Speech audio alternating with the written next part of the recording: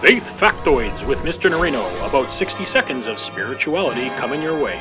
The sanctuary lamp is a wax candle, generally in a red glass container. It's kept burning day and night wherever the Blessed Sacrament is reserved, in the Catholic Church or in a chapel.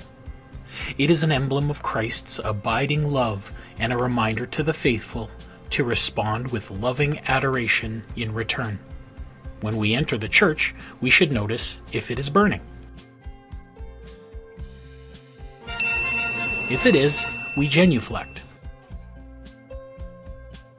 If it is not, we can take our seats. Sometimes, during something called adoration, the tabernacle is also open. We may choose to genuflect differently by kneeling on both knees to show reverence.